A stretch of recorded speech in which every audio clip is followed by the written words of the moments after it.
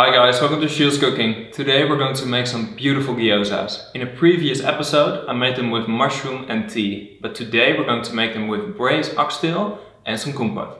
Once we've made those, we're going to serve it with an oxtail broth, a caramelized shallot cream and a beautiful barbecued kumquat gel.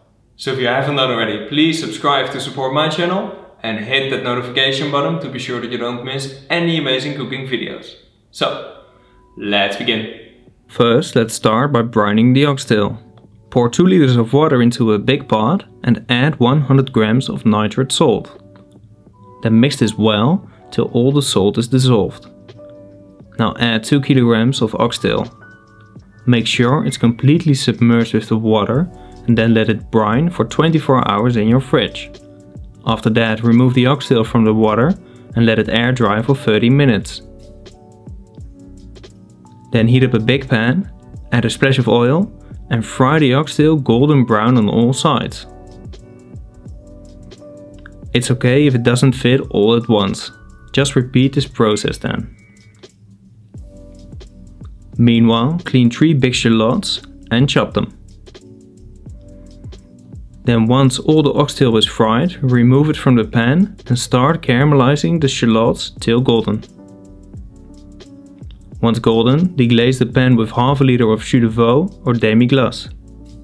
Then add the oxtail and submerge it with beef stock. Now also add 1 sprig of rosemary, 2 sprigs of oregano, 2 sprigs of sage, 4 sprigs of thyme and 6 cloves of garlic that are cut in half. Then bring this to a boil, put a lid on top and cook it in an oven of 85 degrees Celsius for 12 hours. You can also do this sous vide. While that's cooking, we're going to make the kumquat gel. For that, turn on your barbecue and let 300 grams of kumquat caramelize on a metal tray for around 5 minutes.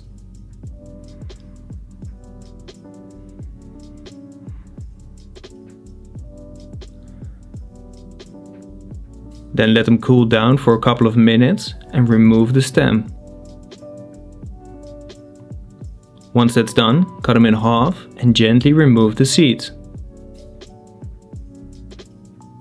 Now transfer them into a blender and also add 150 grams of water and 50 grams of sugar. Blend this till smooth. Then press it through a fine sieve using a ladle. This so you don't waste a single drop of the kumquat.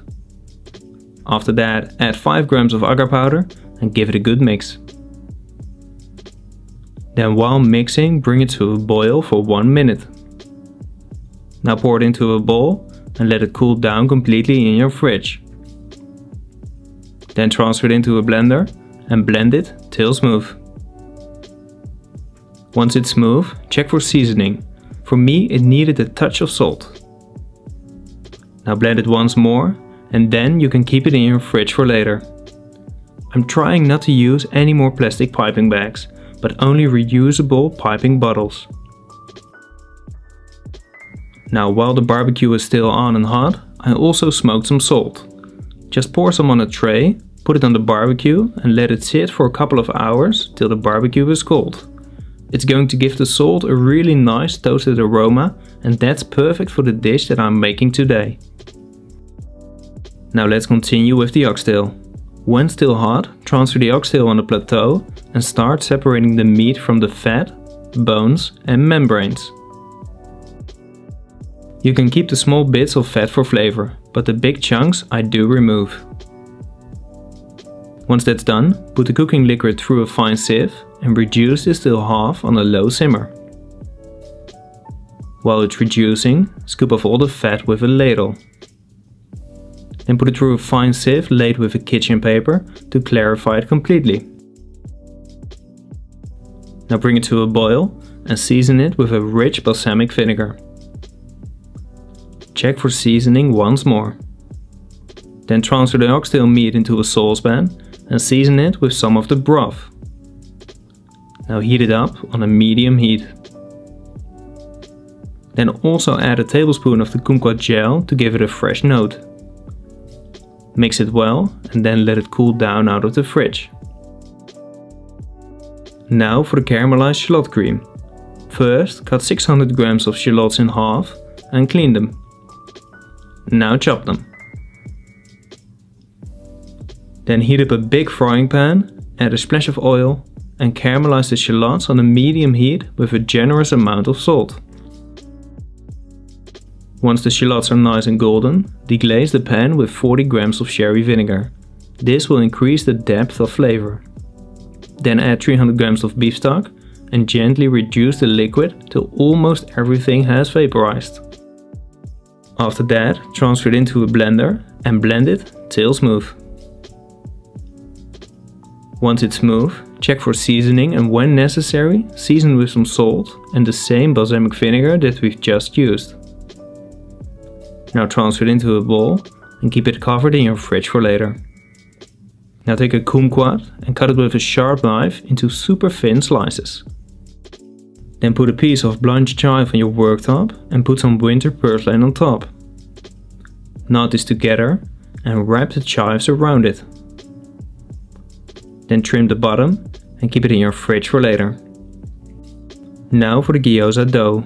Pour 250 grams of flour onto your worktop and use a bowl to make a well in the middle. Fill it with 140 grams of lukewarm water and 2 grams of salt. Gently mix this and then knead it into a nice dough. Now wrap it tight and let it rest in your fridge for at least 30 minutes.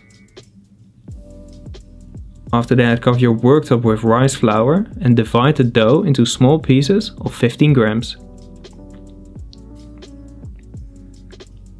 Now roll the dough into small balls and then use a rolling pin to flatten it out.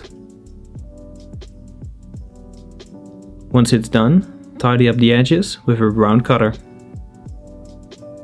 Then use a brush or your finger to add a thin layer of water. Now put the oxtail filling in the middle.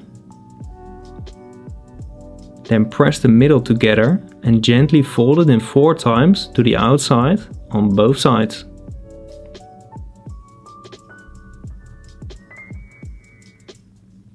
Give the edges a good press. Now transfer them onto a tray and keep them covered in your fridge for later.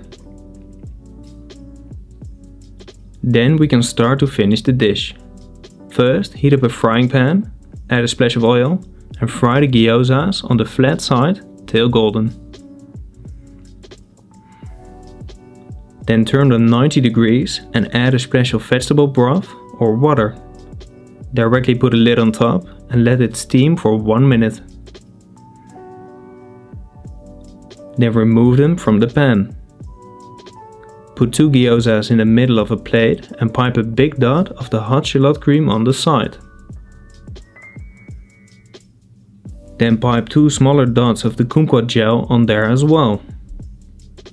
Now decorate it with the kumquat slices and the winter purslane. And then finally finish it off with the hot oxtail broth. Okay guys, that's it for today. I must say I'm dying to try this. I've been tasting all the components separate from each other, but this is the first time I'm actually tasting it together. Yeah, so let's just dig in. I think it's gonna be really a lot of umami, the freshness of the kumquat. I think it's gonna be great, and especially the oxtail broth. That's always an oxtail broth. Yeah, it's always great. So.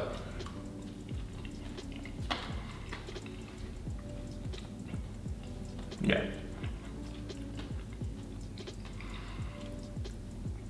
That's so good. Yeah, like I said, the broth, it's really delicious. It's a little bit filmy because it sticks on your tongue because of the amount of gelatin in the broth, which is really good because then it sticks in your mouth and then you get to taste it even more, because when the sauce is runny, you swallow it quite fast, or it gets out of your mouth quite fast, and right now it's a little bit sticky, so you get to enjoy it a lot more. The gyoza is great. It's crispy on one side and it's soft and chewy on the other side, so that's really nice. The filling is great. The freshness of the kumquat with the barbecued flavor brings it to a whole nother level. And the shallot cream, yeah, it's just there for balance, but the dish really needs it. So I'm really pleased with the result. Okay guys, that's it for today. I hope you've enjoyed the video. So please let me know in the comments what you want to see next. Like, share the video, and subscribe if you want to support my channel and see more amazing cooking videos. I'm gonna eat this whole, I'm gonna eat all the other gyozas as well. So I'm a happy man for today, and I wish you a great day as well. So, bon appetit!